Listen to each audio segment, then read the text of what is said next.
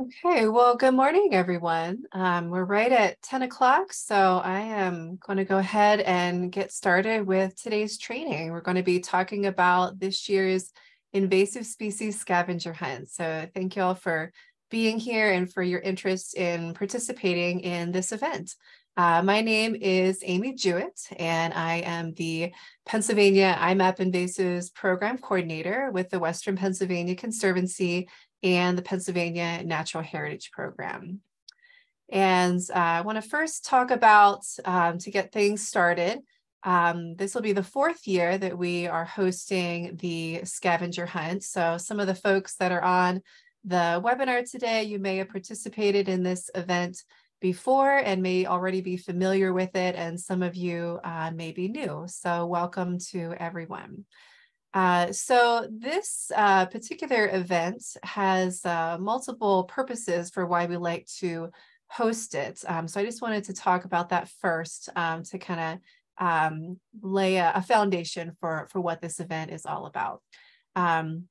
So first and foremost is this event is a way to encourage participants to search for invasive species occurrences that are found in natural areas throughout Pennsylvania.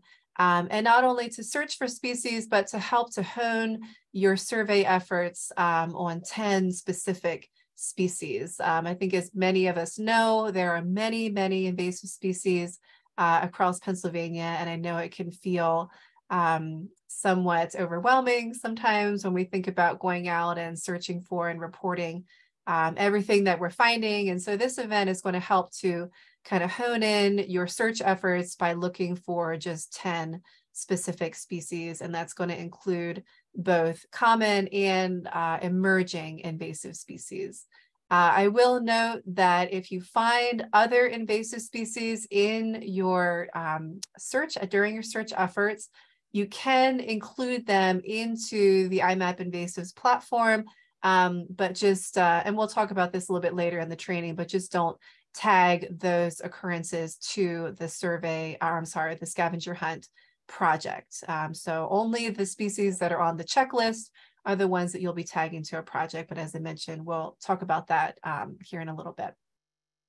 Also, the scavenger hunt is a really great way to increase the amount of data that we have available in iMapInvasives for use by natural resource professionals, land managers, and others across our state.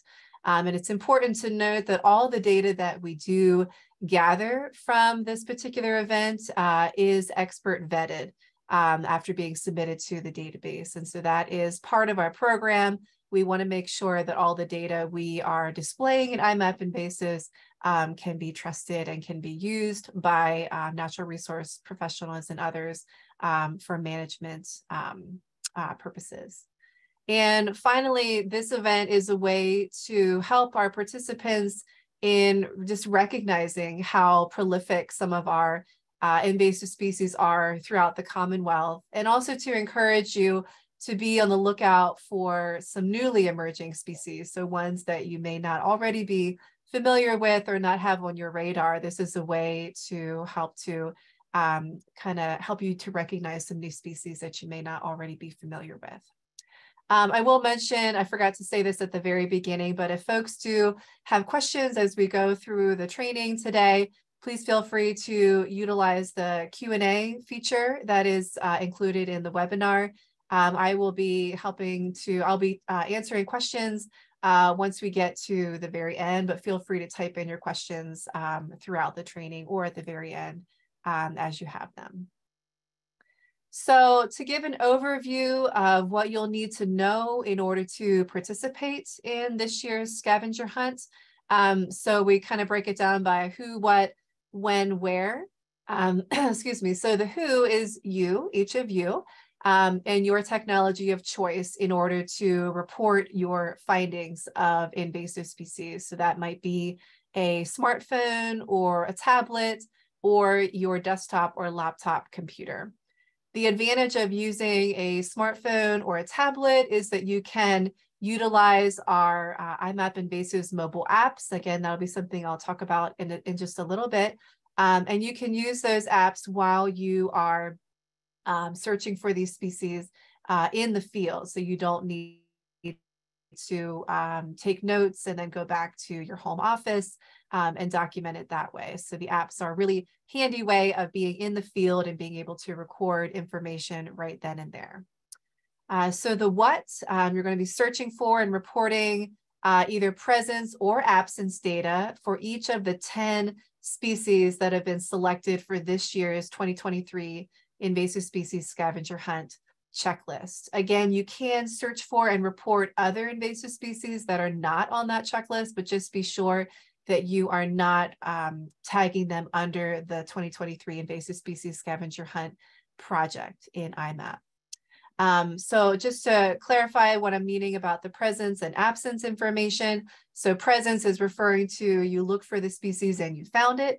And absence, or in IMAP, we call it not detected data, is if you look for a species and you did not find it. So for purposes of this event, we would like you to record either presence or absence for each of the 10 species. So whether you found it or you didn't, you're still going to be able to record data in IMAP either way. So the time frame, the when for this event, the surveys and the data collection into IMapInvasives is going to be beginning tomorrow, August 1st, and it will go for the whole month of August, and it will go till August 31st. So where are you going to be searching?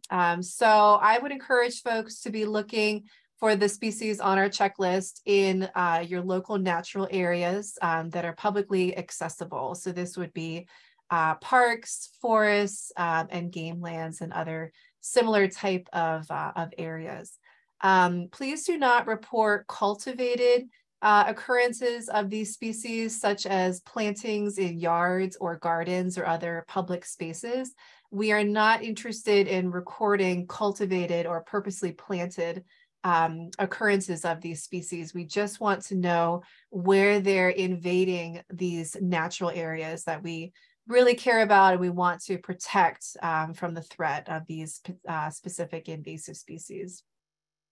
Also to note, if you are surveying or choose to survey on private property, please make sure that you're first obtaining permission from the landowner in order to both conduct your survey and record data in iMapInvasives, which is a publicly accessible database. So please just keep that in mind.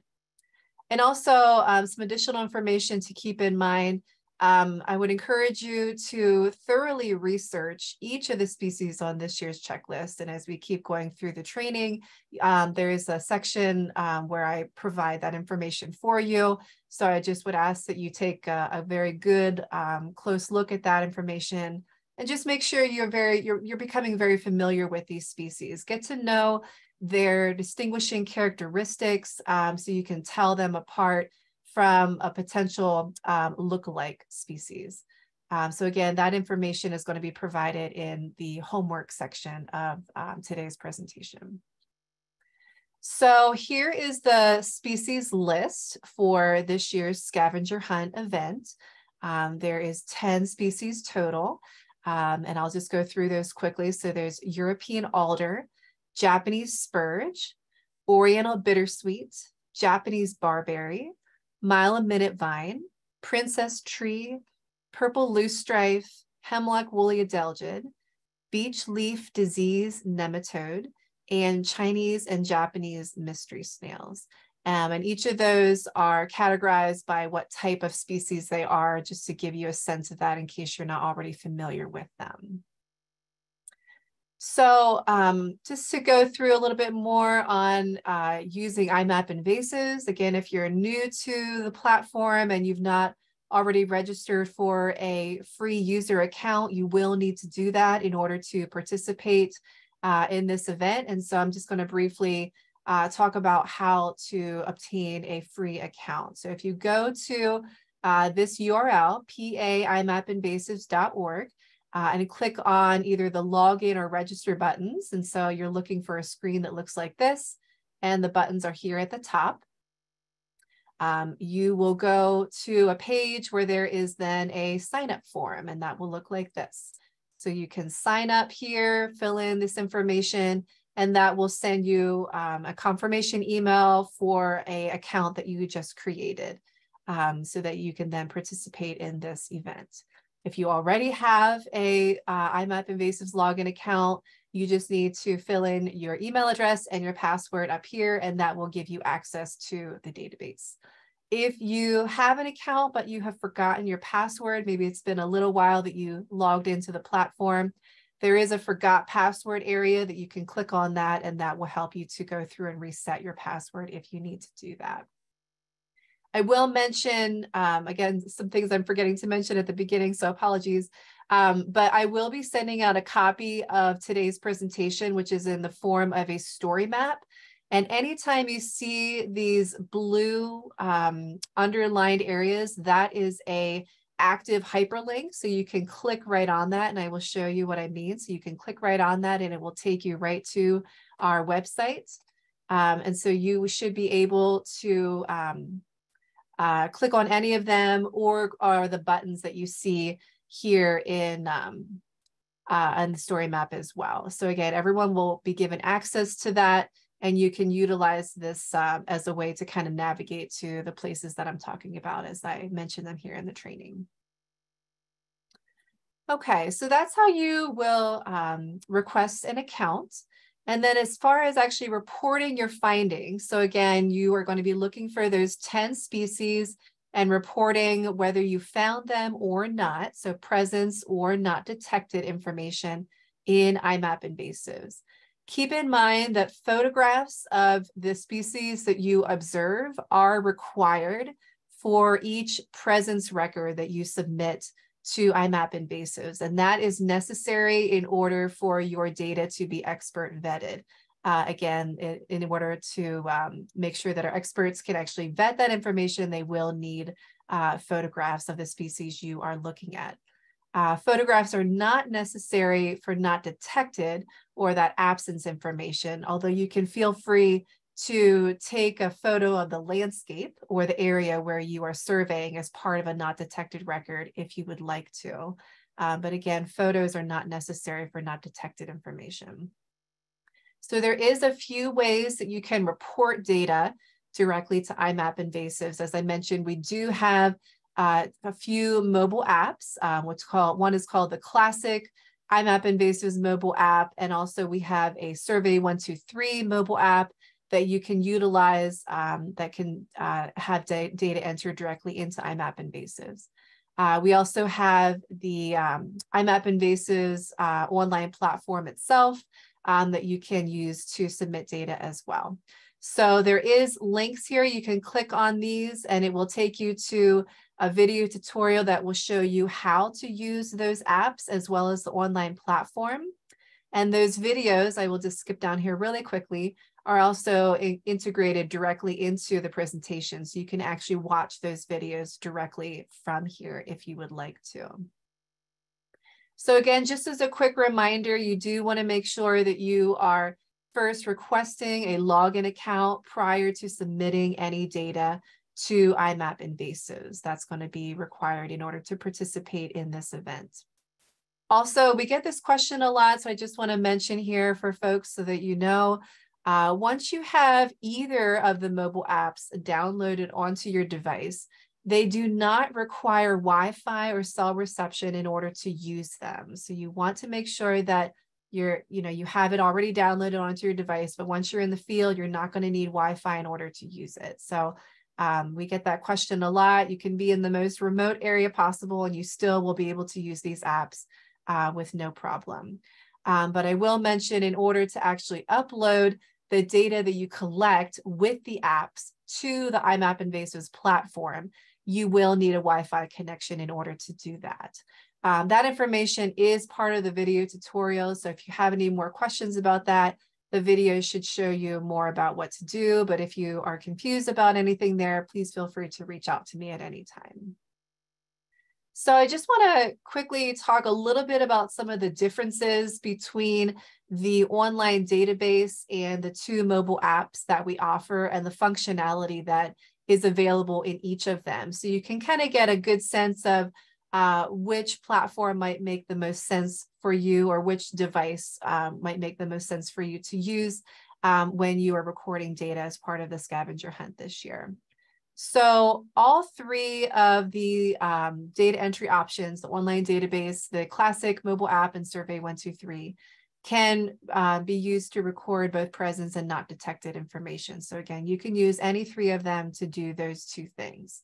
Not that we're doing it for this particular event, but just for your reference, the online database and Survey 123 can also record treatment or management efforts. The classic mobile app cannot.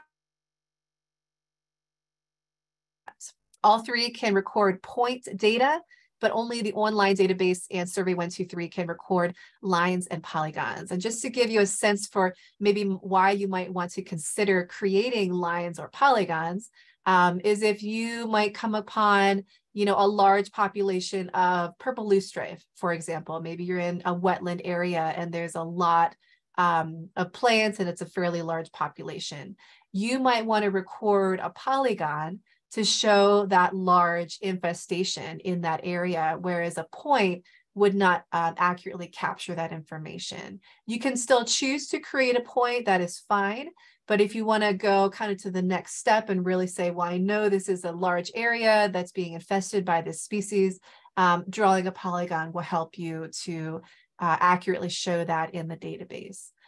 You might draw a line if you are hiking along a trail and you see a population of a species right along the trail side. So you could make a line in that case. So keep in mind, you will not be able to create lines or polygons with the classic mobile app, but you will be able to do so with Survey 123 or the online database. So as far as, again, just mentioning what I just said before, both of the apps are functional without connectivity. So you don't need an internet connection in order to use them, but you do need an internet connection in order to actually use the online database. And then as far as doing some other things, additional functionality like viewing species distributions, creating reports, doing data exports, and creating email alerts, those options are only available in the online database. So if you'd like to explore those and do some of those things, just keep in mind that the apps cannot do that. They are used for data collection only. So I just wanted to make that clear to everybody. So again, here's those videos that talk about how to use the mobile app, the classic mobile app, Survey 123, and the online database. Okay, so I want to talk about photography and taking the pictures of the species that you're observing and why that is so important to make sure that you're taking really good pictures. Again, keeping in mind that the data that gets submitted to iMapInvasives is going to be expert vetted. So those photographs are going to be super important because that's what's going to be the tool that our experts are going to be looking at in order to confirm the records that you submit. So you want to make sure that you're taking really good photos. And I want to talk a little bit more about what I mean by a good photo. So first, make sure that you're taking images that are up close to the species that you are observing. Close as in you could touch that plant. Avoid taking photos that are from a distance, okay? So those are not going to be as helpful.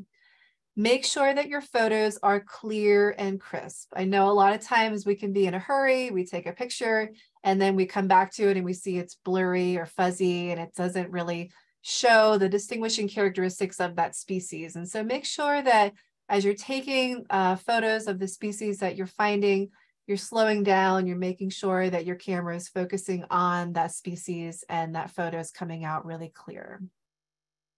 Make sure, again, as you're slowing down and taking a really good look at what your camera is seeing, make sure that your camera is focused on the species that you are observing, that target species, and not something in the background, because that can happen sometimes. Your camera doesn't always know what to focus on.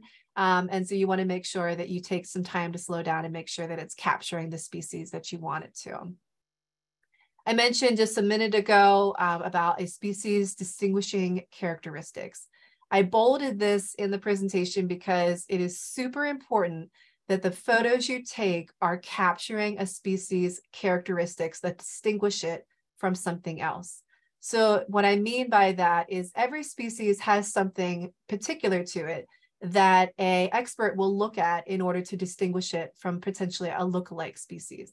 And so that's why the homework section of today's presentation is so important, because it will give you the information that will talk about what each of these species distinguishing characteristics are. So when you're taking photos of a species, for example, you want to hone in on those distinguishing characteristics. You know, maybe think about it this way. Try to avoid taking a photo of just the plant and say, okay, I know that the leaf shape or the flower color or the flower, you know, like the way it blooms, whatever it is, that's a distinguishing characteristic of this species. And so I'm going to hone my picture in on those things. So that way an expert can see exactly what they need to see and be able to confirm my record. Okay, so hopefully that makes sense. Make sure that you're keeping in mind that you're taking photos that are defining and showing those distinguishing characteristics of a species. And lastly, this is not required, but it is something to keep in mind because it can be helpful when our experts are taking a look at these images, that when possible, try to include an item in your image that would show scales or the size of that plant or animal. So if you want to put your hand in the image or a coin or a ruler, those are all ways that will help our experts have kind of another clue or just something else to look at in order to be able to confirm the records that are coming in. So here's just a few examples of the tips that I was just providing. So this image here on the left is showing giant knotweed.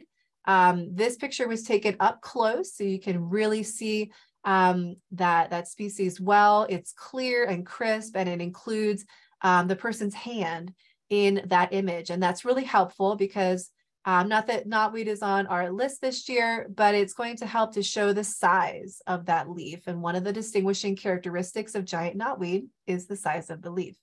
And so that's going to be a helpful thing to include here. The middle image is taken from a distance. So I'm not exactly sure what we're looking at here. We could be looking at the purple flowers, which might be purple loosestrife. We could be looking at the other vegetation, like the tall vegetation could be some type of cattail. But from this distance, it's really impossible to know what we were even looking at and the distinguishing characteristics of that species. So as far as experts using an image like this, it would not be helpful at all. So make sure that you're avoiding taking photos from a distance, and instead you're getting up close and really honing in on those distinguishing characteristics of the species. And then finally, the image on the right is showing where the camera was a little confused, and it's focusing on the background vegetation rather than the target species that's there in the foreground, which is mile a minute. So again, just keeping in mind the importance of slowing down as you're taking these pictures, and keeping in mind that the images you submit to IMAP are really important, because that's what our experts are going to utilize in order to confirm your data. So you might be wondering, what is the purpose of collecting absence data? Or again, as we refer to it in IMAP, it is called not detected data. So for this particular event, it's really helpful for our program to have folks submit both presence and absence, because it gives us a visual look at where surveys are occurring across the state. So for example, if a participant looks for all 10 of the species in a particular natural area that they are in, and they don't find any of them, we can still see where that person surveyed, because they're going to be recording not detected information in IMAP for all 10 species. But the absence information can provide us with a lot of other useful data as well in IMAP. So for example, it might show that an area is not currently impacted by a particular species, and therefore no treatment is necessary at that time. It might suggest that an infestation, if it's found at a later date, how long a species may have been there. And it could help to determine whether eradication or management might be the best course of action. It can also help to answer questions about the range of a species, the rate of its spread, where its habitat requirements might be, and the invasiveness.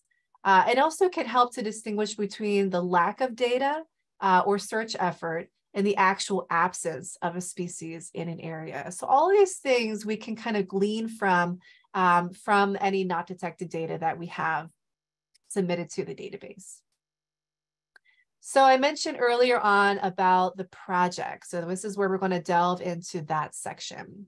So as you are surveying for the species on this year's checklist, you do want to make sure that you join the Invasive Species Scavenger Hunt 2023 project in iMapInvasives and tag both your presence or absence data to that project for the species on the checklist. Again, if you're surveying for species that are not on the checklist, please do not tag them to this project because that's not applicable. But for any of the species on the checklist, make sure that you are tagging it to that project. So if you have not joined a project before in iMapInvasives and are not sure how to do it, this is going to be just a brief intro on what to do. So if you log into iMapInvasives, and you click on the main menu that's on the dashboard, it's located in the upper left corner of the map, you'll see an option that says projects.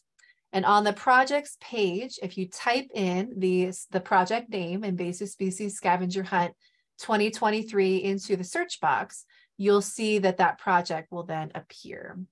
And then on that project page, you'll see text in the upper right corner that says to request to join that project.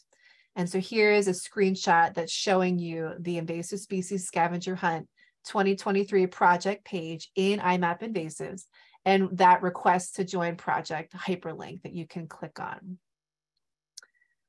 Once you submit your request to be part of that project, that information will come to me and I will do my best to get that approved as quickly as possible. You will then receive an email notification letting you know that your request has been approved and you can go ahead and start tagging your data to that project.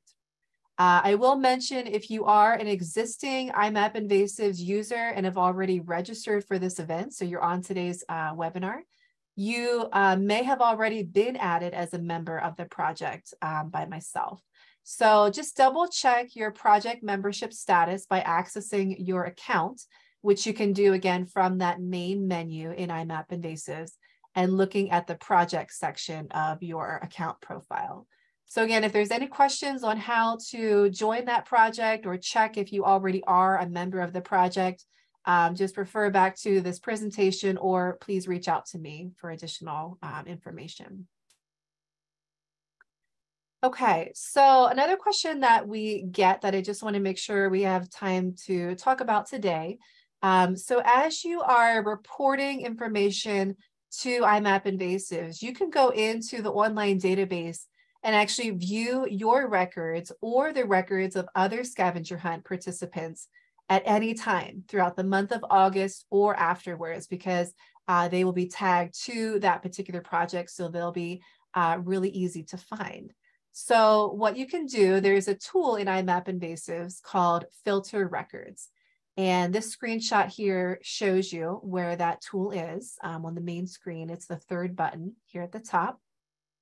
So if you log into the database on the main map page, you can locate that button. And then on the general tab of the Filter Records tool, which right here, we're on the general tab there. If you look in the project section, if you select this, the project for this event, Invasive Species Scavenger Hunt 2023, and say apply filter, you will be able to view the data for this project. The one thing you do want to keep in mind in order to actually view the data, because this can kind of trip people up sometimes, you want to make sure that in the layers on off section, you are turning on all applicable data layers that would be referencing this project. So that would include confirmed, unconfirmed, approximate, and not detected data layers. So again, if you want to look at this data as it's coming in, as you're submitting it, or you want to look at the data from others, make sure that you are turning on the applicable mapping layers. If you don't, nothing will appear on the screen and you'll be confused. So again, any questions about that, feel free to reach out to me. You can zoom on the map to get a closer look at the provided data. You can't see it well here in this particular screenshot, but it will give you a view of the whole country. So if you just zoom into Pennsylvania, you'll be able to take a closer look at that information. Okay, so moving right along. So as I mentioned previously, this year's scavenger hunt event will begin tomorrow, August 1st, and end on August 31st. And so again, during that time frame, please go ahead and visit any natural areas anywhere in Pennsylvania. So it could just be somewhere local to where you live, or if you're traveling, you can take this opportunity to maybe visit some other places that you haven't been to before. And search for the 10 species that are listed on this year's scavenger hunt checklist, and make sure you're reporting either presence or absence for all of the 10 species. At the end of September, 5 participants will be randomly chosen as the winners of this year's event. And in order to qualify as a prize winner, you need to enter at least one presence or absence record into iMap for each of the species that are on this year's checklist based on your survey findings. So each of the 5 winners will receive a prize package of outdoor related gear and a hard copy invasive species field guide. So again, I can't say this enough because I know sometimes people forget from previous events, but please make sure you are tagging your presence or absence data to that invasive species scavenger hunt project in iMap. If it's not tagged to that project, you automatically will not qualify as a prize winner. So make sure that you are doing that.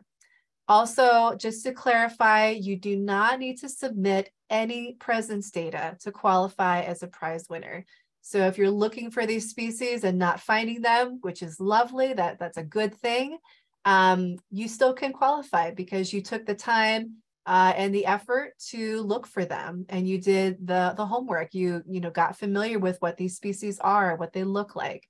And really, for my purposes, that's one of the main goals of this event, is to help educate each of you about these species so that you are more familiar with them moving forward. So here's the homework section that I keep talking about. This is the largest section of the presentation, so I'm not going to go through it in detail. As I mentioned, I'm going to be sending out a link to this a little bit later today so that folks can start looking at this and get yourself prepared for beginning your surveys. But the homework section is going to outline each of the 10 species that are on this year's checklist, so you can learn more about them, their distinguishing characteristics, the habitats that they prefer to reside in, and also some potential native and exotic lookalike species so that you can differentiate the species on the checklist from any that they may look similar to. So I'm just going to scroll through this somewhat quickly. I'll spend a little bit of time on the first one just so you guys can see kind of what it looks like, and then all the other species will follow that same kind of template of how this is put together. So the first species is European alder. So it begins with a image gallery of what this species looks like. And then there's some caption information here at the bottom that will show you more information left to right about what's in these images. There is a video here on the side. You can view that directly here in the story map. The scientific name is provided. And one of the first pieces of information that we list is why the species is a problem. Why is it invasive? Why do we even care about tracking it? Here is where that information is provided, front and center, so you can get a better sense of, why these species are considered to be invasive. So then we have information on how to identify these species and also additional information about the harm that they cause. Again, anything that you see that is blue and underlined is an active hyperlink. So you can click right on that and it will take you to that resource. So I'll click on this particular link and that will take us to a fact sheet that's been created for this species by the Department of Conservation and Natural Resources. Okay, so this is why we're calling it homework, because there's a bit of research and reading to do on your end to get more familiar with these species if you're not already familiar with them.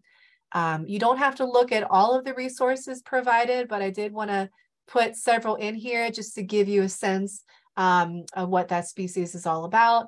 And here lists where the source of that information is coming from. There's also, in some instances, multiple videos that you can check out. In this case, there's only one.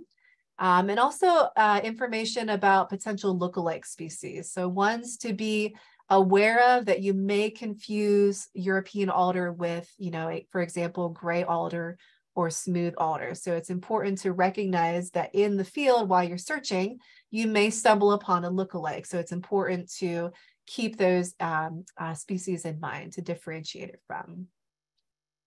There's also information about the preferred habitat for that species. Where are you going to be looking to probably find this species? For example, some species might prefer to have wet feet. You're only going to find them in wetland areas or in water. So you're not going to look for them in upland terrestrial sites, for example, and vice versa. So that preferred habitat information can help to direct you for where you will go to survey for this species. And then there's a notes section that gives you additional information about that species, just important things to keep in mind. And then also at the end gives you kind of more of a sense of how common a species is, if it's one of our more established species, or if it's less commonly found as more of an emerging invasive species.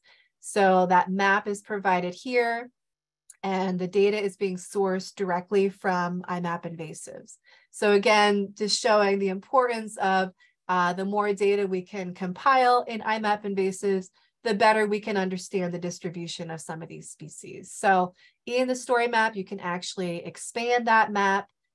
You can zoom around, you can pan, so you can just get a closer look at that information if you would like to do that.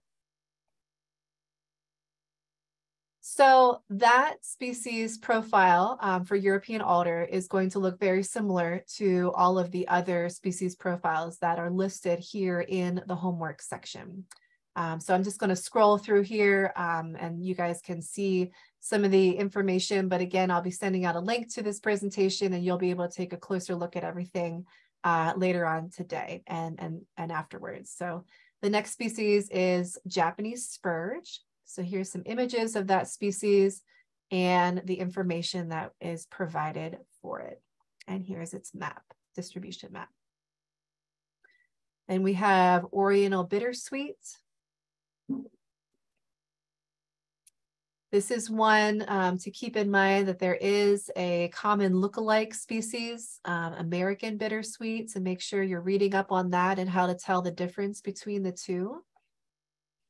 And here is the distribution map for that species from iMapInvasives. Then we have Japanese barberry.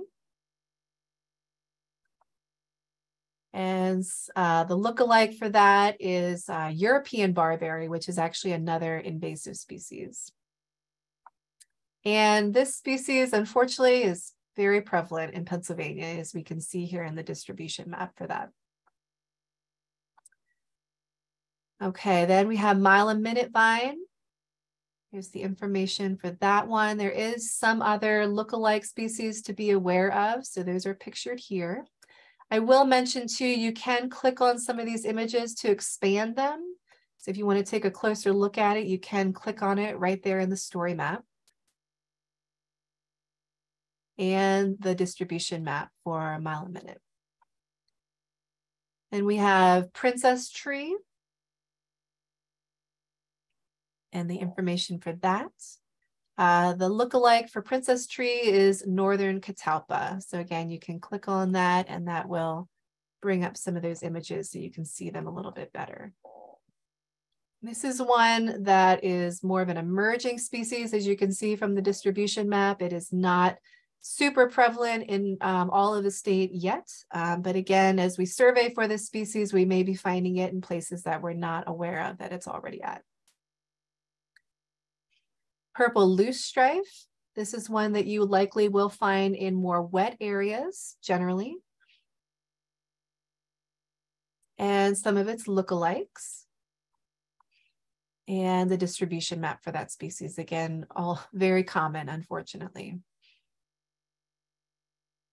Then we have hemlock woolly adelgid. Some information on the lookalikes for that species is in a fact sheet provided by the Michigan Department of Quality. And the map for this species is actually provided from the Department of Conservation and Natural Resources. They have the most updated information on where this species has been found. And as of October of 2022, the only county where hemlock woolly adelgid has not been found is Crawford County. So if anyone's searching for hemlock woolly adelgid in Crawford County and finds it, that will be news to the Department of Conservation and Natural Resources. So keep your eyes peeled for that one in that location. Then we have beech leaf disease. This is kind of a newer species that I think is coming on the radar for more people. I put in parentheses nematode because when you're reporting data for this species in IMAP, that is part of the species name. But the nematode is microscopic, so you're not actually going to see the nematode itself. You'll only see the signs and symptoms of what the nematode is doing to the beech tree. So again, more information about that is provided here for you. And a map of that species that is provided from Cleveland Metro Parks. And then finally, we have the mystery snail species, both Chinese and Japanese. So you can be looking for both or one or the other, whatever you choose. And I will mention the mystery snail species because that is an aquatic species. It's going to be maybe a little bit more work to be searching for that species in the preferred habitats where it likes to reside. So I will be sending out some additional information on how to go about to search for that species, but generally you can find it in the shallows of like a lake shore, for example. It's not going to be found necessarily in like a deep section of a lake, so you don't need to be scuba diving or anything like that. But you may need some waders or just be prepared to get a little wet in order to survey for this particular species. So again, I can send out some additional information about that, or if folks have any questions, please feel free to reach out to me. Okay, and that wraps up our presentation for today. I do have my contact information listed here. The preferred way to get in touch with me, if you do have any questions or comments, is through email. My email address is ajewett@paconserve.org. I can also be reached by my office phone, which is 412-586-2305. Okay, so I see that as we've been going through our presentation today, we've had some questions come in, so I'm going to go through and answer them in the order that they have come in. So first question from Lisa, will the checklist and information be printable? The answer to that is yes. So this story map is actually printable, and I can provide more information in a follow-up email to everyone on how you can go about printing the story map. So yes, that is printable. Question from Juliana, will IMAP ever be updated to allow more than one photo? Sometimes I feel photos of multiple parts of a plant, for example, separate pictures of leaves and stems would be helpful. Great question. Yes, so currently the classic mobile app only allows you to submit one photo per record. We are hoping to have that updated soon, and it has been a request of many of our users to have that be updated. The Survey 123 app does allow you to record more than one photo per observation. So if you're looking to use a mobile app, so recording data while you're out in the field, using that Survey 123 app will allow you to record more than one image at a time for a single observation record. Also, the online database, if you're recording data there, that will also allow you to record, I believe, up to 5 images at a time per record. So right now, it's just that classic mobile app that we are somewhat limited, but as I mentioned, we're hoping to get that updated soon. So Rebecca says, I tried to find each of the mobile apps and all say that they are only available for older versions of Android phones. This includes Survey 123 and iMapInvasives. Any suggestions? So I believe that there have been some bugs going on with the Androids, and I have an Android myself, and so it's been something that I've been dealing with as well. Rebecca, I would say just reach out to me so we can follow up and make sure that we can get you set up there. If anyone else has any issues with getting access to the apps, depending on what device you are using, again, feel free to reach out to me and hopefully we can troubleshoot that and make sure to get you set up. Mike had a question. He's asking if one or more of the 10 targets have previously been reported for a site surveyed, is it okay to report it again with more current information and details? That's another good question. The answer to that is yes, please do. So part of what we do with iMapInvasives is to help to show how long some of these species have been present in particular areas. So maybe, for example, we have a report for purple loosestrife from 1975 in a particular area, and it's still present today. So by recording another point for purple loosestrife in that area, we can kind of help to see that that population is still present. If you're recording a polygon, we can see, you know, maybe how large that infestation is or how small it may have gotten over time. So yes, please feel free to report anything you're finding. Even if we already have data for it, it might be data that is a little bit older. Okay, so Rose is saying, please talk about how to define a search area for a not detected species. Great question. So there's no right or wrong way necessarily for how to define the area that you're searching for a not detected species. Again, it's based on how you can record the data in IMAP. If you choose to just do a point or, you know, like a larger polygon or line area. But just in general, I would say, you know, kind of go to, you know, like a site if you're walking along a trail and just, you know, look for that species along that trail side. It doesn't have to be a large area necessarily. You can make it as large or small as you choose to. So again, just keeping in mind, there's no right or wrong way to do this. I know we get that question a lot that people say, I don't want to mess up the data that's going into the database, but you can't really. As long as you're, you know, searching for it in a particular area and you're reporting that data that you're saying I searched here, you can always go into detail within the record. There's a comments area that you can say, you know, maybe how large of an area you surveyed or small, depending on how much effort or time you have. So if there's any additional questions about that, if I'm not being as clear as I could be, please, again, just reach out to me and I'll try to help to clarify that.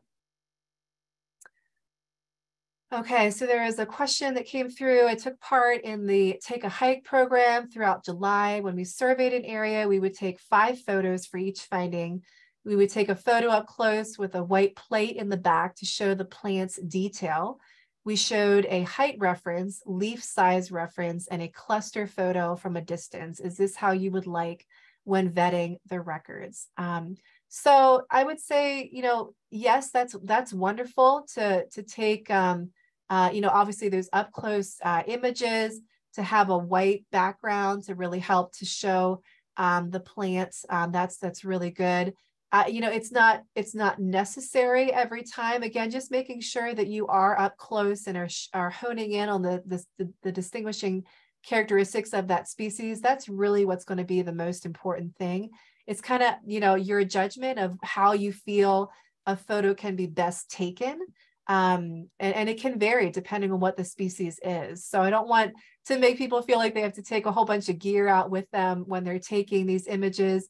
But feel free to take some of those additional things with you and to try to, show some of those different aspects of a plant or animal as you are capturing that in a photo. So again, I hope I'm being clear enough here, but if anyone has any questions about that, again, feel free to reach out to me. But in general, just try to avoid some of the things that we talked about earlier.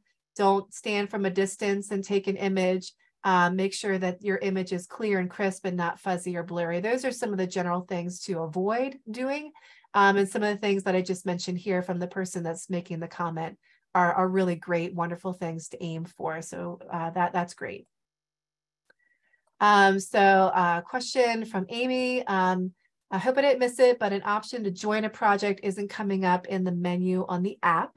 There is a way to be able to join the project for this particular event. For example, in the classic mobile app, when you log into that, there is an app, or I'm sorry, there's a menu.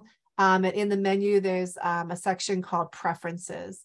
In the Preferences section of that app is where you can actually choose to join the project.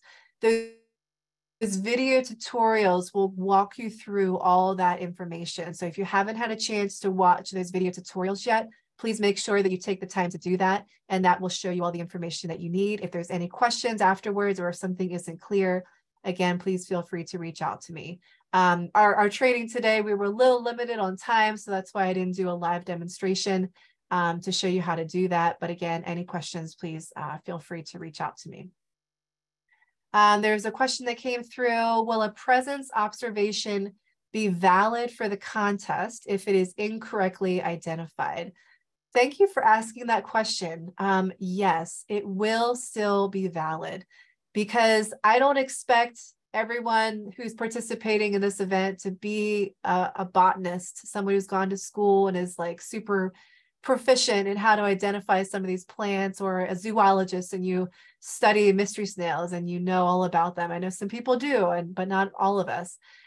So as long as you're doing your homework, literally doing your homework here in this the story map and reading through, learning about these species and doing your best to identify them, it doesn't have to be correct, but it's your best guess to say, I think this might be purple loosestrife, or I think this might be a mystery snail. So that, again, that's why we have our experts go through and look at this information afterwards. If something is incorrectly identified, we will, not keep that in the database, but for purposes of this, you will still be given credit if you are hoping to be a prize winner for the event. So we had another question. Can people search in teams? Is there a way for multiple people to indicate that they are part of the same search team in iMapInvasives? So yes, if you'd like to search with other people as part of a team, that is fine. I would recommend that all the data goes at least under one particular individual who is registered with iMapInvasives. So if not everyone wants to have an account and just search as kind of a group effort, that is fine to do so. And you can list that information in the comments section of the records that you are submitting, that you're surveying with a team, and you can list those individuals if you'd like to. Another question came through. A friends group I belong to is in the process of removing European alder. Should this area be mapped? Good question. So yes, I would say that you could record that European alder was present, I'm assuming, earlier this year. And you could maybe indicate that that area is currently being managed. But if you're confident of the species identification, we can talk about that. Again, we really do need to see the pictures of the plant in order to confirm that in iMap. So any questions about that, we can maybe talk a little bit further offline. A question from Trish: how is the Survey 123 data uploaded when I go to the website? Is it automatic or an upload that I have to do? Another good question. So both of the apps, the classic mobile app and Survey 123, in that video tutorial for both of them, it will tell you how to do this, but there is a section where it will have you, upload that information to IMAP. It's not necessarily automatic. So you do want to just make sure you're referencing those tutorials and you know what to do in order to use them, and then to go through and submit that data to the database. Another question from Trish. I found a lot of the mystery snails on a shore of a local pond, but I'm not sure if it's a private property or not. How is this determined? I think there is a posted sign, but it's further in from the road. So good question. It's going to depend. I'm not the best person to probably answer this, but I know in some places there's information online that you can look up land parcels and try to figure out if it's publicly owned or privately owned. So I would say err on the side of caution if you're not sure if it's public versus private, and it ends up being private. You don't want to get in any kind of trouble there. So you may talk with some of the other local folks in that area to determine if it's private property or not. But if you're not sure, I would say don't survey there, just to make sure that you're not surveying on someone's property and not talking to them first. Another question from Diana. If I search a park one time, can I search another area in that park next time, or should I search another public area? So I would say if you'd like to search in a particular park, maybe at the beginning of August, and search there again later, in the month, that is fine. I think it's good to, if you can, search in multiple places. It all depends on what, kind of time and effort you're able to put forth for the event. So it's really kind of up to you. Again, there's no right or wrong way to do this. Keeping in mind the goal is to be searching for all of those species that are on the checklist. That's kind of the most important thing to keep in mind. A question from Cindy, is it okay to record more than one population per species if found? Yes, feel free to record multiple populations. If you're finding Mylomidid in this section of the park, Mylomidid in another section of a park, that's totally fine to do. So please feel free to do that. Another question from Mike, is there any possibility that we can know who else in our particular area is involved in case we want to coordinate our survey work? Excellent question. Yes, if you go through and filter, use that filter records option in IMAP, and look through and see the data that's coming through in IMAP throughout the month of August, you should get a sense of who else is surveying in your area. And if you'd like to have me help, connect you guys, if you'd like to coordinate with them, I'm happy to help make those connections if everyone is willing to be connected. But yes, you can certainly use that filter records tool to look at the data that's coming in and see who else might be surveying in your area. Question from Lisa. My community wants to identify invasives within its gates. Would iMapInvasives be helpful in this endeavor? So you could use iMapInvasives to learn what species have already been found in perhaps the area that you're referring to. It's not necessarily a tool to learn to identify species per se. There is a lot of amazing resources out there online that you can use to learn more about a species. Again, in the homework section of our presentation today, that's, kind of drawing on some of those sources of information that are out there to learn to identify those species. But to actually learn of the distribution of it, that is something that iMapInvasives can certainly be used for. Okay, I'm going to try to speed up here because I see we only have a few minutes left in our presentation. Mike asked if I uproot and remove a purple loosestrife plant when I record it, should that be identified as a control management activity? Yes. Thank you, Mike. Question from Amy, should I continue using the iMapInvasives project through iNaturalist or just iMapInvasives? Will it double post? Good question. So for this particular event, please make sure that you are reporting your data directly to iMapInvasives. You can also record data to iNaturalist. That's not going to hurt anything, but please make sure that all of your data is getting reported directly to IMAP for the scavenger hunt event. Question from Rebecca. The Invasive Species Scavenger Hunt 2023 released by the organization Western Pennsylvania Conservancy. Does it matter that we are in North Central Pennsylvania? No, it does not matter where you are. I work for the Western Pennsylvania Conservancy, so I'm based in that region of the state. But this event is open to anyone, anywhere, searching in Pennsylvania. So you can, doesn't matter that you're in North Central Pennsylvania, that is fine. Another question from Rebecca. I work for All and Waterways Conservancy, and if applicable for my region, would like to share with our membership and following. Yes, so please, again, Rebecca, please feel free to share with your folks. North Central Pennsylvania is certainly able to be part of this event. And then one final question from Christine. How is the area defined? Basic question.